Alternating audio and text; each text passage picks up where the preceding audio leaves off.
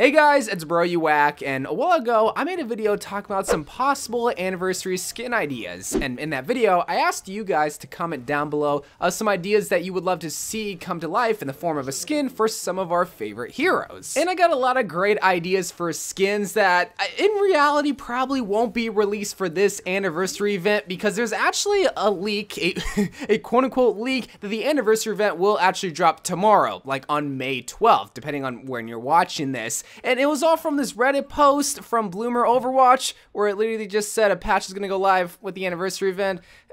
I don't use Reddit, so I don't really know how reliable this source or this leaker is. But you know what? It really doesn't matter, because whether the anniversary event comes out tomorrow or when I predicted next week, we're gonna be playing it, because it's not like we have anything or anyone to do. So anniversary skins, let's talk about them. Like I said before, lots of skin ideas were given in the comments of that video, but like the highest rated comments were skin ideas of skins that I've already talked about, either in a previous anniversary skin idea video or just in another video talking about skins like Magician Genji or Wizard Moira or Disco Lucio. You know, some very popular skins that already have concept art that look phenomenal, where lots of people would love to see those skins come into the game, rather than just repeating those skin ideas over and over again, hoping that Blizzard brings those specific skins into the game.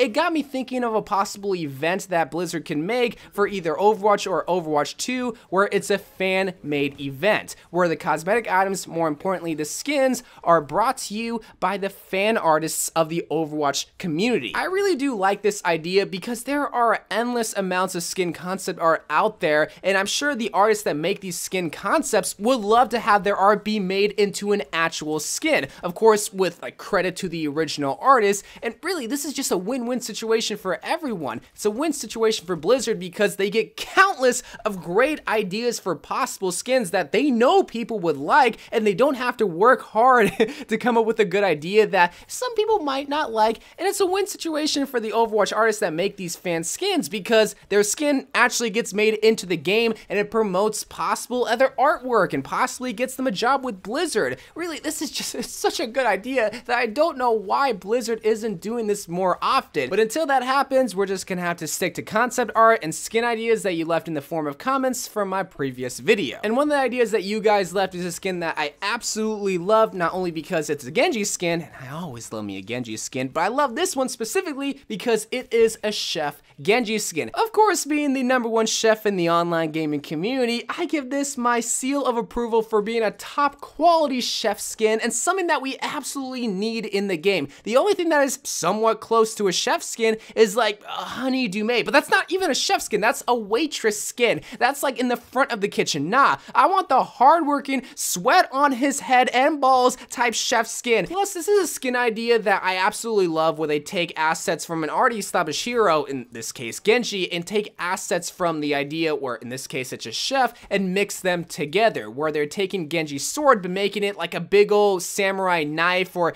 cutting blade to cut sushi. Plus, this is like a samurai sushi type chef, where he has that traditional Japanese headband. This might be very, very cliche, but it's that cliche that I think most people would really like. Plus, it puts Genji in some normal clothes, which I don't think he has enough of. It's always armor, or his left titty out, or wires going into his body. You know, you can wear normal clothes, Blizzard. You realize this, right? But stepping away from the YouTube comments momentarily, I want to talk about a Mercy skin, because it's well known by this point that Mercy still doesn't have an anniversary skin, and it was actually confirmed by Jeff Kaplan himself that Mercy is gonna be getting a skin soon. Very, very, very soon. So what kind of light or dark skin could she possibly receive? Well, why not Dark Mercy? The skin concept is such a beautiful take of an evil Mercy skin. Besides Devil and Imp, we only have wholesome or beautiful Mercy skins. And while Dark Mercy definitely has that beautiful taste to it, just in a weird satanic sort of way, I think it's that evil side that I think needs to be portrayed a little bit more often whenever it comes to Mercy skins. Again, it's kind of overdone when it comes to the wholesomeness, which I always love, because Mercy is supposed to be a wholesome character, but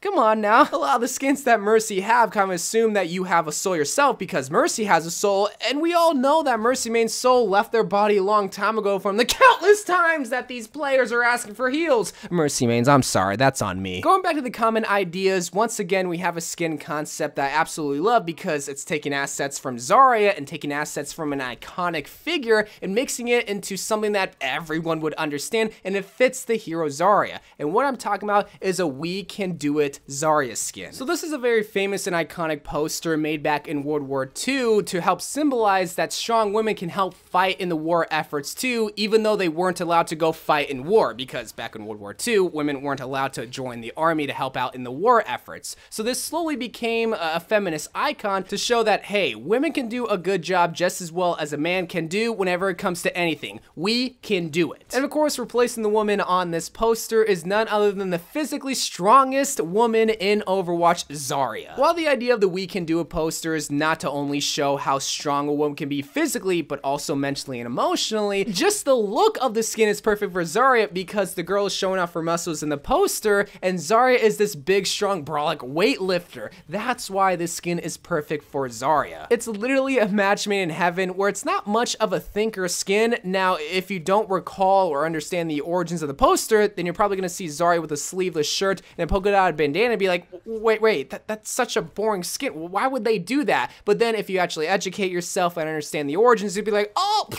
that is perfect. That is so iconic, Blizzard. I love what you're doing. You get a big, massive dub. But if Blizzard doesn't want to give themselves a dub by making a surefire, well-made skin, then they have to give a skin for the brand new hero Echo. Now, once again, stepping away from the comments, I took to the internet and looked for some fan-made skins for Echo, and there's not a lot.